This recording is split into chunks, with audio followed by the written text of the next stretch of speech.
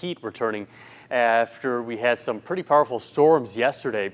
Take a look at some of the tornadoes. The first one reported was yesterday afternoon. I was actually out there with the storm survey team in Seymour, where we did have one confirmed tornado. Looking at the path, it was pretty narrow, but it did damage several homes, structures, and also some trees as well. EF1. Then we had our second reported tornado. There was another survey team out in Recchia County in West Bloomfield. They had EF1 tornado as well. And later in the evening hours yesterday, the storm survey team up in northern Marinette County came back and they reported an additional tornado in Silver Cliff, and that was estimated on radar at 6:34 when that strong line of thunderstorms was lifting up to the northeast. The rating on this storm has yet to be determined, but I was seeing photos where the trees were just completely snapped everywhere in that whole town. So wouldn't be surprised if it was at least an EF1 tornado, if maybe not an EF2. So the strongest tornadoes so far that have been reported, EF1 between 86 to 110 miles per hour. We'll have more detail as we get later on into the coming days. So far, 12 tornadoes reported across the entire state. That does include the 3 tornadoes in northeast Wisconsin that we did see on Wednesday.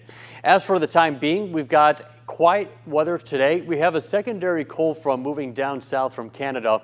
That is going to bring in cooler weather for tomorrow. High temperatures in the upper 60s to the lower 70s. It's going to be a cooler, crisp type of break after some of the hot and humid weather. And I'm sure folks who still don't have any power right now will be welcoming these temperatures because they won't be having to, bake with another hot summer day. The downside is that we have the heat and humidity returning once again as we get into next week. So Skycast keeping us sunny all day long, and then tonight we will cool off with clear skies once again. On Saturday, we will start off with sunny weather, and then as we get into Sunday, there is going to be some type of disturbance that moves in and could spark off a few showers and thunderstorms in parts of our area as a warm front boundary lifts northward, and that's the precursor of those 80 or 90-degree temperatures. 62 outside, we've got a wind out of the west at 7 miles per hour. Our sunset is at 8:40 today. We've got upper 50s in the far northwoods as well as in Oconto, Ephraim, but even Appleton at 57. The rest of us are in the lower 60s with winds coming in out of the west at about 5 to 10 miles per hour.